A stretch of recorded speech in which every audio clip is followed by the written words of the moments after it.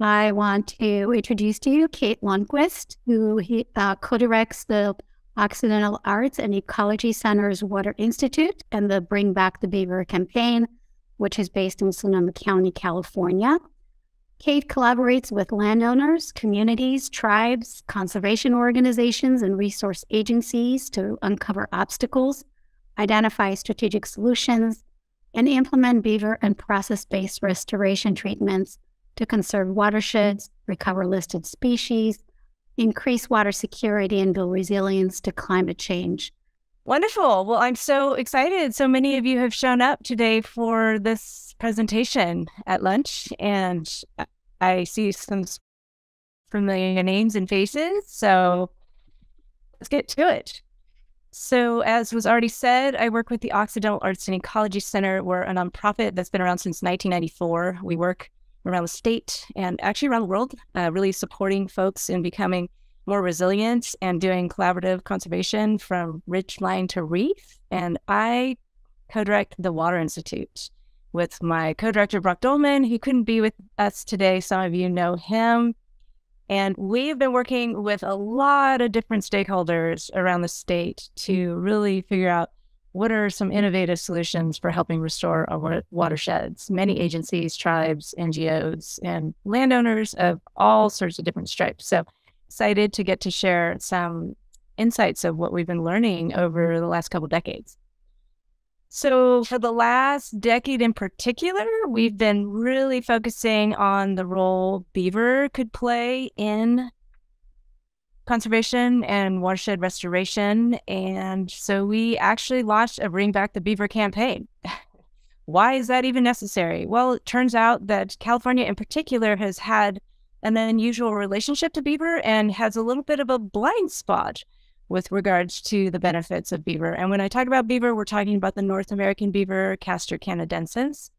And so to address these issues that were coming up in the state, we started this campaign to really identify and resolve historic, social, and informational barriers, and to support folks in coexisting and actively collaborating with beaver, using techniques such as process-based restoration and other design criteria, and then creating pathways to return beaver to their former range, and ultimately looking at state regulations to see if any need to be changed or if guidance needs to be implemented. So that's what we've been working on. And we have, hold on one sec here, my advanced mode is just, there we go. So one of the first informational barriers we ran into early on was, are beaver even native to California, and if so, where? This is an ongoing discussion. However, in 2012, our colleagues published some historic evidence in the form of buried beaver dams that prove that beaver were in fact native in the Sierra Nevada. So back in 1942, there was a report that was put out by the California Department of Fish and Wildlife that estimated that the historic range was only in the Klamath, Modoc area, the Central Valley, and the Colorado River, and nowhere else were beaver native to. This has since been proven to be incorrect. We have found a bunch of evidence, physical evidence in the form of buried beaver dams, beaver bones, also a lot of historic accounts, and tons of ethnographic evidence across the state, indicating that the range is actually far greater than we previously thought. And it's really important to know this because this has affected how beaver have been managed. Often they are managed as a non-native nuisance and therefore not necessarily kept around or allowed to persist. And we used to have over 400 million beaver across North America pre-contact, and therefore was used basically to create hats, and they're funded the whole colonization of North America. And so by the time California was formed as a state, most of the beaver had already been trapped out. The fur rush came long before the gold rush. And so the records that people, or the amount of beaver that people were looking at when they were trying to figure out where they're native to were far, far, far diminished. And this has had a huge impact on our watersheds, since we do not have anywhere near the beaver that we once did in California. Thankfully, our Department of Fish and Wildlife followed the example of many other agencies in the arid West. Idaho got really smart early on, and in their remote locations started moving beaver not only by vehicle and horseback, but also tossing them out of airplanes. And California followed suit in 1950 as well. And if you haven't, this is not a comic that we created. This actually, the flyer on the right here, was created by the California Department of Fish and Wildlife.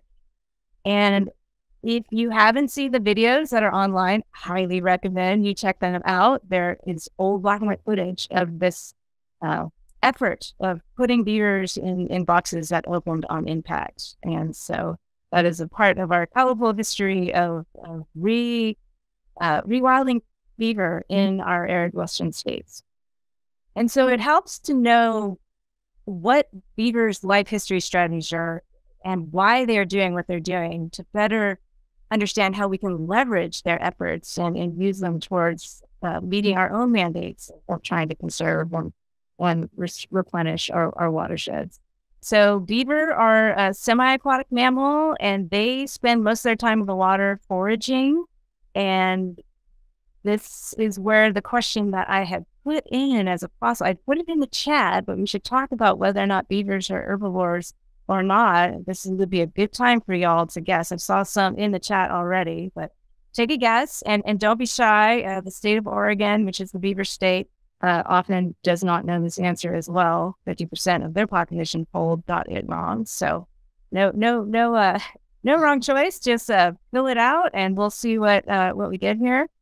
Yeah, everybody is responding to the question, so that's great. Great. Well, while you're responding to that, I'm going to talk about what they're doing in these aquatic habitats. So they are trying to protect themselves from predation. So they are a very large rodent. They can get up to 80 pounds. The record is 120 pounds. So that's a lot of meat for predators to try to get after. And they're very highly sought after by mountain lions and wolves and bear and coyote. Bobcats will even take them down. And so for them, having at least 3 feet of water depth for them to travel around in, and also so that they can have a burrow that has a submerged entrance so that predators cannot get in and eat their young, because they actually live, wow, I'm just going to stop and look at the poll results. Very close. Awesome. Well, I hate to break to you, they are in fact herbivores. And it's very common that people think they eat fish and that they are bad for fish, but they are not. They are actually creating fantastic habitat for fish. And so because they're trying to create and maintain all of this body mass, they need to eat a lot of vegetation, predominantly bark, roots, leaves, grasses. They eat seasonally depending on what's happening in, the particular environment that they find themselves in. And they do exist everywhere from the taiga all the way down to the Sonoran Desert. And so what limits their extent is wood and water, food and water, basically. And they do like to have wood accessible as well for chewing on to keep their teeth sharp, and also to build with if they need to build. And so we have 2 different scenarios. We either have beavers showing up in an existing water body, a pond, a lake, and in that case, all they need is to just build a lodge out from the shore so it's protected, ideally. And then they start digging canals. And these canals can be up to 4 feet deep. If you've ever fallen in one like I have, you can attest to how significant they are. And these canals basically lead to their favorite food sources and building sources. In this case, this is a lake in South Lake Tahoe, South Long Leaf Lake, and the Glen Alpine Watershed. And these are all aspen trees, which they love to eat aspen leaves and bark. And if they find themselves in a moving body of water, they will, if they can, and if the water's not deep enough, they will build a dam. And in that case, that's going to back the water up, slow it down, spread it out onto that floodplain, but also provide them deep enough water that they can have an underground or underwater entrance to their bank burrow, as you can see in this lower left image here. And they don't always build dams in rivers. If it's a big river like Sacramento River, no, that's too big. They don't need to build a dam, and they're very calorically efficient. So they're not going to build a dam if they don't need to. And dams across big rivers like that are too hard to build and don't persist. And so you're more likely to see these dams be built seasonally in flashy rivers that get low in the summer, or perennially in rivers that have a lower base flow.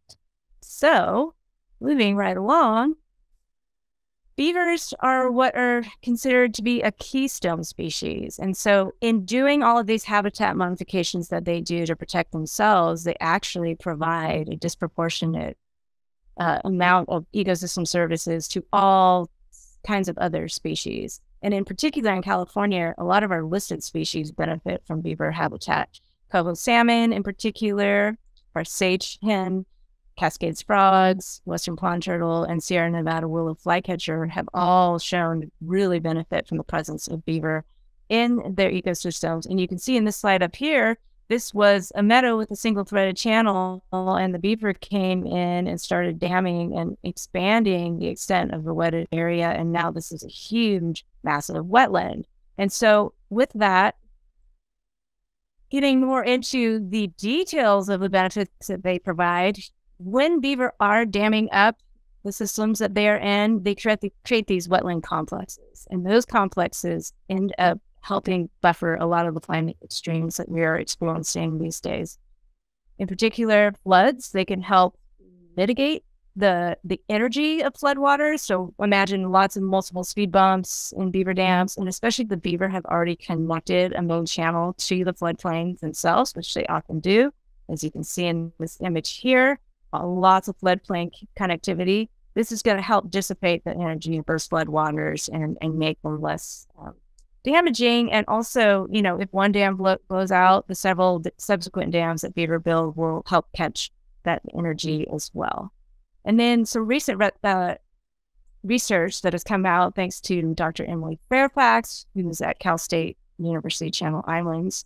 The Smokey the Beaver study is becoming quite popular right now because what it has shown that these oases that beaver create, especially in our large landscape scales, often on public lands, they don't burn in wildfire. And so they create these incredible buffers. And they also become these refugia for a bunch of species that are caught in that wildfire. And Emily Fairfax has some footage of bear that have survived fire that are still in the beaver wetland. And this can be helpful for an arid west that is burning more and more frequently and more intensely.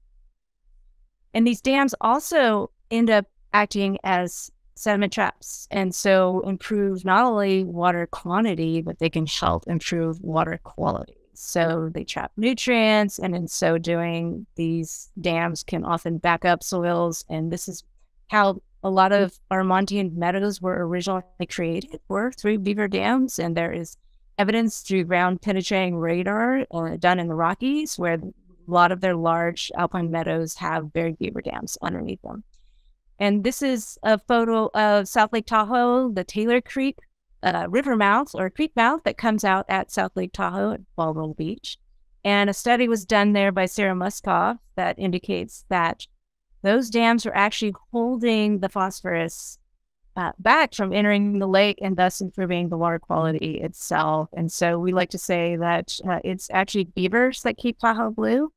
And we want to keep them there and make sure that they get to continue doing that great work. And so these dams also help function in our Mediterranean environment in recharging our groundwater and delaying the release into the dry season. And so just like we really want to maintain our upland meadows intact because they act as sponges, having beaver at any place appropriate in the watershed from the ridgeline down to the reef where they can be building these dams and maintaining them, especially into the dry summer and fall season, is going to help increase the amount of water we have stored and available. And especially as they're shutting it out onto the floodplain and just increasing that overall saturation. And there's some interesting research that's happening right now. Again, Dr. Emily Fairfax is working on a study in Colorado to help try to quantify the actual numbers of how much volume can be expected from beaver recharge, different complexes and number of dams and whatnot. And whether we have those numbers or not, all you have to do is go into the field. And a lot of the folks that we work with, scientists, we're doing studies in meadows and different foothill restoration sites. They have a lot of groundwater wells that are definitely showing the difference of before beaver, after beaver, and just the amount of groundwater that is actually being stored by these complexes is significant. And this is actually a creek, Susie Creek in Nevada, and the Elko district of the Bureau of Land Management was really trying to restore this creek because it has endangered Wuhan cutthroat trout in it. And this was owned by some ranchers who were grazing year-round, and the creek had become deeply incised. It was very disconnected from its floodplain, not storing water, and devoid of vegetation. And the cattle were not actually, other than the water they were getting from it, they weren't getting a lot of productivity or forage out of it. And so they came up with the idea of asking the ranchers to pull the cattle off on the hot season and see if they can help it recover. And sure enough, just by doing that, the vegetation was immediately able to recover. And now this was enough vegetation that beaver were able to show up on their own. And once they showed up at this stage, they started doing their work of compounding and expanding the wetland. And it started looking like this. And these are ranchers who basically were willing to go on record saying, yeah, 20 years ago, our management practice was to shoot the beaver. And now we acknowledge we wouldn't have a beaver, we wouldn't have an operation if it weren't for the beaver. So amazing to see that kind of change happening in terms of management practices amongst different land users. So our theme is we really got to fight incision with incisors and really fight into this and make sure that we get some of this amazing work done and recognized out there. And it's not just the dams that are helping provide all of these ecological benefits. This is a fantastic study that was done on the Smith River, which is far northern California, and really just trying to look at in large systems, in this case, the Smith, where beaver do not put in channel spanning dams, they were looking at what happens with their burrows. And it turns out they found these stick piles out in front of the burrows themselves were providing significant habitat for a bunch of different native species. And not only that, it was the burrows themselves. They put cameras in there and they found, look who they found, all kinds of different boats. We have different endangered frogs and fish from coho and native suckers and all kinds of different aquatic species really benefit. And so now they're starting to look at the burrows and then they stick piles as basically functioning as river reefs and providing habitat cover and a place for these native species to avoid being preyed upon and also avoid getting washed out during high flows, which is really important, especially for our coho. So it's goes without saying, beaver clearly have a lot of talents and we want to really harness those and honor them for those. And thankfully, our state agencies are really starting to recognize the value of beaver as a nature-based solution. And last year, after years of working with different partners and stakeholders, we pulled together some folks to write a letter to our California Natural Resources Agency asking that beaver and process-based restoration be included as a nature-based solution in the California Natural Working Lands Climate Smart Strategy. And we were successful in doing that, which has been fantastic. And now, fast forward to the May announcement of the governor's budget amendment, and in there was a certain funds to create a new Beaver Restoration Program that will be run by the California Department of Fish and Wildlife. And this was approved by the legislature. Super fantastic. And so today, actually, they just closed the final position that they're trying to hire. They're hiring 5 permanent staff, which is fantastic. So those staff, their job is going to be to basically review all the codes that are pertaining to beaver, making sure that the kind of restoration work that we want to do, which will now include relocation, that can all be done within existing code, and then working on creating a BeaverMAR response model, which California does not have. We did a status of beaver report in 1942 that I already referred to, but nothing has been done since then. And so this is fantastic. We have lots of other states that have robust beaver management plans, and we're hoping to support the department in following suit and creating a rigorous science-based plan that really supports good beaver restoration practices. And one of those is really to mitigate conflict, because in 2019, the California Wildlife Protection Act was passed, and that made it no longer legal to recreationally trap fur bears. And so that was taken off the table for beaver. However, still we have hundreds, sometimes thousands of beaver every year in California that are terminated because of conflict with landowners. And so we really want to support everyone in figuring out how to coexist. And we've been working with the department in that regard. And they are currently, with our inputs, have come up with a draft guidance document with how to go about coexisting with beaver and what we can do to better live with them so that we can keep them on the landscape longer and benefit from their habitat improvements. And ultimately, as I said, there's a lot of different types of beaver restoration projects that the department wants to support, including relocation, which up until this point, the department had not been doing, and certainly currently cannot allow others to relocate beaver, but has the ability to do it themselves. And now they're committing to doing that starting this coming year, which is fantastic. And you can see from the quote here from Governor Newsom that he too is obviously recognizing the value of beaver, which we really appreciate. To be successful in our efforts to protect biodiversity, the department must take a proactive leap towards bringing beavers back onto the landscape through a concerted effort to combine prioritized restoration projects, partnerships with local, federal, and state agencies and tribes, and updated policies and practices that support beaver management and conservation throughout the state. So we're so grateful that the state is coming on board, and not only that, they are coming on board with money to support this restoration. The most recent announcement of the $2 million in funding for drought, climate, and nature-based solution initiatives includes $54 million for the wetlands and meadow restoration nature-based solution initiative. And very much they are indicating they want to support the Beaver Restoration Program and projects that might fall under that purview.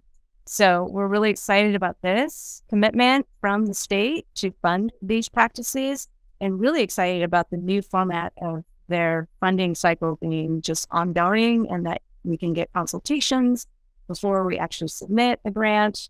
And that it's, it just seems like there's a lot of amazing new ways of going about doing this funding that the department is embracing. And so we applaud them for that and look forward to supporting folks and going after this funding to do, in particular, beaver and process-based restoration projects. So if you don't know what beaver and process-based restoration is, there are great resources out there to support you and getting in up to speed. Highly recommend Utah State's low-tech process-based restoration and riverscapes design manual. This is a very well-referenced and written tome. The Beaver Restoration Guidebook is also really well-written. It's getting an update this coming year, so that's exciting. And basically, for us, when we're thinking about beaver restoration, there's things you can do initially to make sure that you're doing all that you can to take care of the beaver that you have and where they are. And so coexistence is a big piece of that.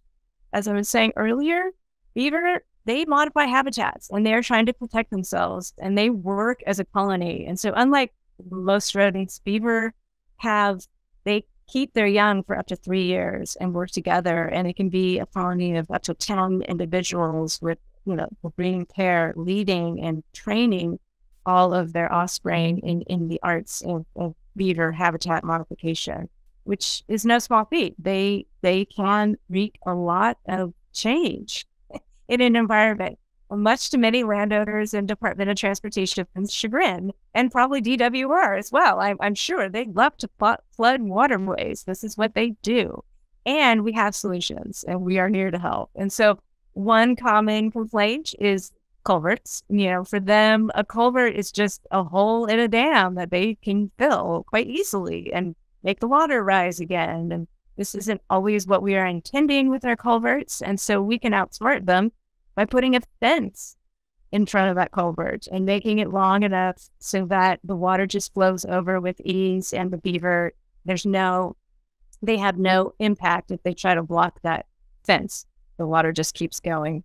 And so that's a great way to protect our culverts and make sure they don't get blown out, and that our expensive roads and infrastructure don't get damaged as well. This one on the right here is a rancher's pond that has, this is your spillway, and the beaver were blocking that. And so we were able to do something similar of putting a cage so they couldn't get out it, and then having this pipe with a cage at it to bring the water through. So these work really well, and they're super inexpensive, and the amount of maintenance stage is significant. And then we also want to be able to manage beaver flooding. So there are places where we have plenty of space for them to go wild, and we want them to do that. But in urban and suburban areas in particular, we tend to want to have a little bit more say in that final height of those ponds that they're creating. And so that's where the flexible pond leveler comes in. This is a device we've been showing many departments of transportation, including Caltrans. We've worked with Sonoma Water Agency and El Dorado Community Service District to show them how simply by putting a pipe through the dam, you can set the height of the pond behind it, and then the water just flows through. Again, this is just like a engineered, very simplistic spillway that you're putting into the dam itself, and the beaver completely give up. They are triggered to build by the sound of water, and they're listening for it on the uphills or the upstream side of the dam. So having the pipe go through and then just empty out on the downstream side doesn't bother them. They just tend to leave it alone. And then you cover the inlet with a cage so that they can't hear or feel the flow in, and they can't block it. And it's hard to block it anyway because this cage is big enough, but they wouldn't succeed. So again, super low cost. We ended up in downtown Sonoma helping the water agency put in 4 of these. And, they need to be checked periodically. And if you get really high flows, sometimes they need to be adjusted or, restored. But, excuse me. Otherwise, again, very low cost and very high benefit. And one thing you do need to be really mindful of, though, especially in urban and suburban areas, is to have a lot of signage and education out, because well-meaning landowners often think that these are beaver traps and that we're trying to harm the beaver, when in fact we're trying to keep the beaver in place. Because the thing is you don't want to lower the pond low enough that the beaver leave. You want it low enough that you stop flooding, in this case, a roadway or a sidewalk, but high enough that the beaver stay and you still get all the benefits of them sticking around.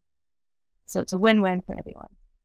This is a device that we are piloting thanks to the U.S. Fish and Wildlife Service's their refuge system. So this is a site, actually, it started at Sutter National Wildlife Refuge. They were the ones who invented it, and we're really excited to be sharing information about this strategy for those of you who are working in the valley and know landowners, or you yourselves are managing these twin-track concrete weirs. Testing on 3. You are going to want to know about these, because basically our understanding is that the beaver are blocking these weirs daily, and hundreds of thousands of person hours are going into unblocking them, and often causing back injury because it takes a lot of effort to pull out the sticks and the logs and everything that the beaver are pulling in. And lo and behold, this device, you can either manufacture yourself or have, in this case, we had Briggs manufacture it for us, and you just slide it into your weir. The pipe is perforated and has a cage at the end so the beaver can't get in, nor can they block it. And it goes in, and voila, they can't get at, they can no longer effectively block it, and they give up.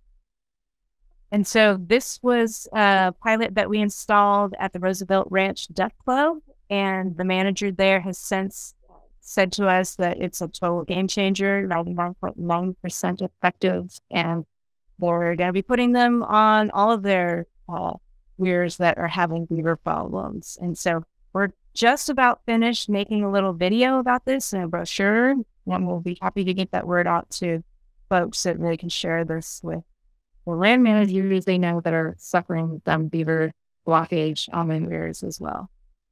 And then trees, certainly we have a lot of precious tree crops in California, and then in urban and suburban areas, we have heritage trees, trees, ornamentals that folks don't want cut down. And so learning to protect them is really helpful. And it can be as simple as just putting a sturdy welded wire. Chicken wire does not work. Definitely has to be something more sturdy because beaver will climb on it and collapse it. And so you want to make sure that it's staked and sturdy. You could also go so far as to get exterior latex paint and have it color match to your tree bark or some masonry sand and paint it on as they did in this area that had culturally significant tree etchings up in Beaver Creek again. So we're really just trying to help here and make sure that folks are not getting out of control and getting into fights, and providing folks with solutions as best we can. And speaking of solutions, back to the ranching community, we have been really grateful for the different ranchers that have come out in the last decade to really get behind beaver restoration. Again, there's a lot of historic practices that were adopted and passed down from family to family that are now being questioned. And we ended up helping the Marin Resource Conservation District and hosting a rancher beaver panel. And these three folks showed up and got to talk about their different experiences of how the beaver were, in fact, increasing production for them and not causing a problem. And sure, there were times where beavers were just maybe in a ditch that they couldn't solve getting them out of, and those songs were good for hats, as the rancher liked to remind us. But in many cases, there were so many more positive solutions that folks could implement. Again, low cost, easily accessible, easy to do. And if you want to see, there's a great video about the panel. I've got a link right here. And then also there's a documentary that was done about the ranchers in Nevada and the transformation that happened over 20 years there. So creating miracles in the desert is what you want to look for. You want to see that. Speaking of ranchers, this is a Placer Land Trust property that is in Lincoln, California, called Doty Ravine. And they lease it to Tracy Shore and her family's ranching business. And their cattle have been, doing all right, because they used to have this single threaded channel that they could at least get water out of, but it was pretty dry in the early years. And the land trust was really trying to restore this historic floodplain that used to come out to here, but since have been blocked because of levees. And they were trying to do plantings, but there just wasn't enough water to restore it. And so they asked for help from the U.S. Fish and Wildlife Service, who obliged and said, but first thing we're going to ask you to do is to stop killing the beaver, because they had basically adopted that technique from the prior landowners and were trying to preserve their vegetation as well. And so they agreed. And not only did they stop killing the beaver, but they started reinforcing their dams, as you can see in this upper photo posts here. And to give them more space, they broke down the levees and started putting in some mock beaver dams, or beaver dam analogs, as they are called. And if you want to learn more about the criteria for process-based restoration, do check out this amazing paper in Bioscience that Ciotti et al., our good colleague Damien Ciotti, is the lead author on that. It talks all about this particular site. And if you haven't had a chance to ever see this site, it's a good field trip for sure, because basically in a matter of 3 years, they're able to increase the wetted area. It's actually now like 1,200%. And this was for under $58,000. And yes, they did have to move the cattle fencing progressively out. And the rancher's okay with that. The rancher says that they're able to stay there longer now because there's more forage.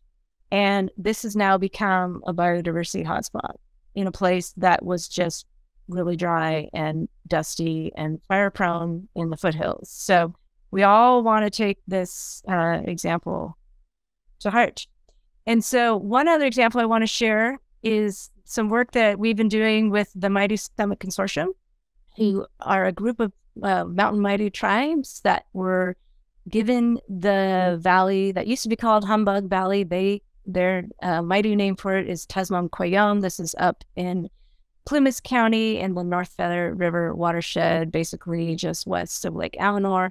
This land was owned by PG&E, and as part of the settlement, they gave it back to the tribe, which is fantastic. And the tribe used to have beaver here and want beaver back. And in the meantime, we have been helping them figure out how to get them back by mimicking beaver and making it ready for beaver, which it is very, very ready.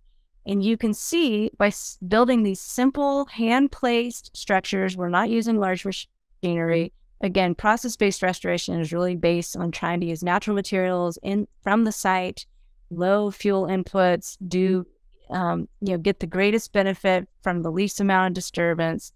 And these techniques, they look really small and ineffectual, but in fact, if this is what it looks like on the ground, these are all, again, hand placed, mimicking what beaver do, then you look above and you see this is what it looked like before, and then this is what it looked like afterwards. So we went from a single channel, we were able to split that flow with 17 volunteers on an afternoon and increase the stream mile length by 358%. This is persisting, and this whole area now shows up in satellite photography as a major green hotspot. It's amazing. Similarly, this is in the upper part of the valley. There was just these two stream channels, and by doing a bunch of this work, we were able to increase the stream miles by 324%. And when I say we, I'm talking about a whole bunch of partners. Swiftwater Design was the main designer and implementer of this project, but we worked in collaboration with U.S. Forest Service and Sierra Fund and other partners in the Fish and Wildlife Service. And this is what it looks like now from above. Well, this was actually the spring. And so you can see what was once just a single channel now has become an anastomose braided channel, and we are recharging this floodplain like you would not believe.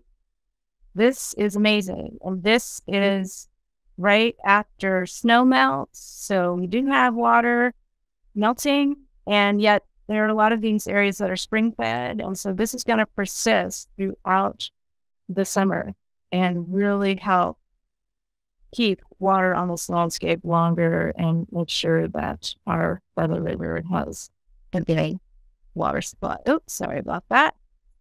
Okay, let me just find my cursor again. There we go.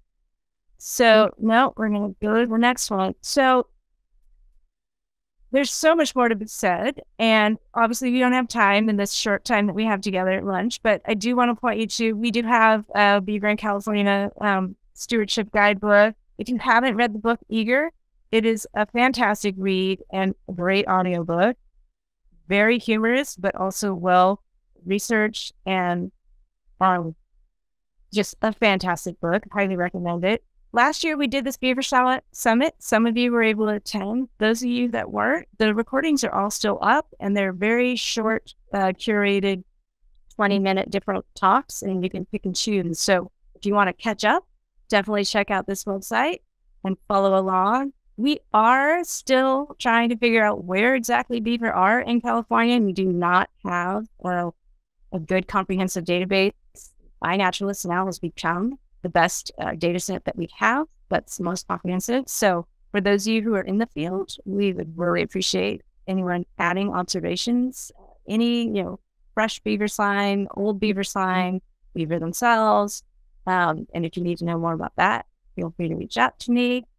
And we have a new California process-based restoration network that we formed this last spring, and it is in full force now. We did a big training this fall up at Tasman-Koyam, which is what you see in the photo right there. And this is a great network to come and learn and share resources and just become part of this great group of regulators, agencies, and NGOs and practitioners and students and all kinds of tribes, folks that are really trying to do this work on scale across California. So with that, I'll say thanks so much. Really appreciate your time and your attention. And there is my email right there. If folks want to reach out to me directly, then I can also put it in the chat. So I will stop sharing now. And we can move into the discussion and questions, or however our esteemed facilitators want to facilitate this moment now. Thanks, Kate. That was fantastic. Great pictures, great content. Really thank you for sharing your work with us. This is kind of a time in our LunchMAR where we invite people to turn on their cameras, unmute themselves, raise their hand to have a discussion and ask some questions. And there's some questions in the chat that I can help facilitate. But first off, I also have to say thank you for maybe the best trivia question for our holiday gatherings is, what is the record size of a beaver? 120 pounds. That is fantastic. So I'm filing that one away. I see Stephen with a hand up and camera on, so feel free to ask your question. Great, thanks. Thank you very much, Kate. This was really, really interesting. I'm curious as to what happens when we place or have beavers have levees and agriculture on the other sides of those levees. That's kind of primarily the area that I manage, and we have some really interesting creeks and streams in the river. But it is, primarily leveed on either side with row crops or trees or vine on the other side. And was curious as to what you see the potential is for something in that application. Sure. Well, we have in both Sonoma and Napa counties, we have beaver up and down, Sonoma Creek and also Napa River and a lot of the adjacent creeks. And they are coexisting in vineyards and row crops and all sorts of agricultural settings. And so it really, as always, it depends. It depends on landowner tolerance. It depends on landowner capacity. In some cases, it can be as simple as exclusion. A single hot wire can keep a beaver from going out into ag lands. But again, it depends, what the situation is. I would be happy to talk to you more, if you have a particular site in mind. But they often do coexist fine. And there's a lot of places where the beaver are there and the agriculturalists actually haven't learned that yet because they just have yet to step out and chew down one of their premier Merlot vines like they love to do in Sonoma County. But yes, it is possible. And one of the things we're really interested in is just learning more about what the issues are, because a lot of times the problem is more perceived than actual. And in some cases, the actual problem has a solution that just hasn't been implemented yet. And so that's where we're really open, and it's a conversation. And there are places where it's like, nope, sorry, just isn't going to work. We can't find a solution. And that's, now that we have the option with the department to start moving beaver, those beaver would be good candidates for relocation. That would be the ideal of like, okay, we've exhausted all the options. We've resourced the landowner with funds and technical assistance, and still this is not happening. So, but I would love to see, in Europe, they have beaver. I mean, their setbacks are even much smaller. It's really quite fascinating to see, what their riparian corridors look like in Europe. And they're learning how to coexist with the beaver there as well. And so, it's definitely a real issue and something that we need to keep working on. But there's a lot of folks interested in helping. So love to continue the conversation. Thanks so much. Yeah, that'd be great. I think I'll definitely reach out. Awesome. Great. Another question. How are the best opportunities for process-based or beaver restoration identified? Is there mapping or guidance on trying to identify, areas for potential restoration? That's a great question. And so we work with a lot of different folks in that space. There are several different tools. There is Utah State is really interested in their Beaver Restoration Assessment tool, which they created for part of California. They didn't do it for the entire state. That is available online. But what that is it's a dam building capacity model. And so it's really geared towards helping people choose places where they can get the most amount of dams per stream mile, which in some cases that is your restoration goal. But for process-based restoration, we're really looking at like, okay, what are your restoration goals? What are your source problems? Do you have a place that has space? Do you have a place that has materials? Are there energy flows? Is there sediment you can be harnessing? Is there flow you can be harnessing? Can you be working with those processes to carry out the restoration? And then can you do this over time? Can you do repeat applications, adaptive management, and whatnot, which is what Beaver do, and which is what we try to do with process-based restoration. And so another model that we look at, it's easiest to do these kind of structures in lower gradient, floodplain, adjacent areas where you have space. That's ideal, and you have materials. And so one of the models that we've been using a lot up in the Sierra Nevada, which can be applied elsewhere, it's called, the U.S. Forest Service has been working on this. It's the Lost Meadow model, and it's really looking at areas where there is perennial flow and there is floodplain adjacent to the riparian corridor, and those are areas that are really worth looking at. Like, oh, maybe it's, one of the things I love about Doty Ravine is it has a very deeply incised single-threaded channel. It did. And now with this addition of more structure and wood and the allowing the beaver to come back in, that incised channel is slowly aggrading, but meanwhile the beaver have moved up onto the floodplain and are fully flooding it above the incised channel. And so we don't actually need to have this perfectly connected floodplain yet. That's where we can do structures and beaver to help make those connections, and we do not have to fill the incised channel. This incised channel in Doty is actually providing a lot of shaded habitat because of its steep banks and the veg that's hanging over it. And so right now it's working. It's great. And so that's the other fun thing that we're playing with, because there's this tendency to want to just be like, quick, we've got to flatten and fill and get out all the bulldozers and make it a floodplain again. And it's like, well, actually, we probably don't need to do that. We can do both, and we can start working in the channel, grading it and putting in these structures and letting beaver do their work if we're so lucky to have beaver there. So yeah, there's lots of different tools, and I would definitely come to one of our Cal PBR meetings, and we can tell you more. We're going to be doing one, I think, in January, actually, coming up. Yeah. Is there a minimum area for best opportunities? That's a really great question as well. So we've done, literally, if you're trying, again, depending on what your restoration goals are, this can be done in a tiny little system, and it can be done massive on scale. So it's very scalable, and that's what's great about it. So depending on where you are, what your situation is, and what your opportunity is, then you can really just scale it. At Tasman-Cuyam, this is a 2,300 acre valley, and we're getting to work with miles upstream, and there's a lot of materials to, we're helping.